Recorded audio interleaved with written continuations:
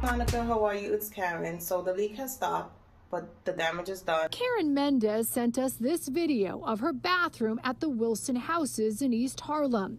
She's been dealing with this problem for more than a year. This is the bathroom ceiling, and it doesn't stop there. In addition to her ceiling, her floors are falling apart too. Karen is already a mother of 4, and she's expecting a baby girl in just a few months. Mama. Yes, Papa. So you're really fighting for him? Yes. And there's towels missing. It's just not safe, and he's walking around. He can hurt himself. Before something actually happens, I have been pleading for help.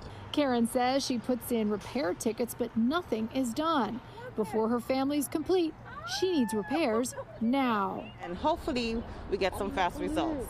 You know it. We'll be back. You know we always come back. And hopefully we'll have great news by the time we come back. You want new floors, new ceilings for Aiden and your baby to be? Yes.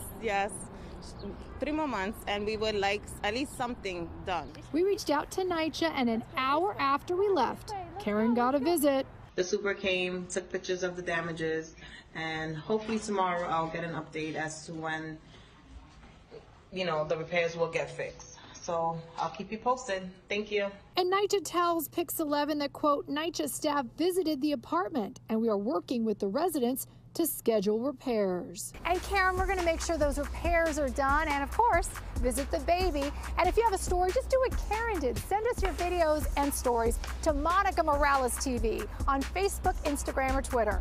We're making it happen in East Harlem. Monica Morales, Pix 11 News.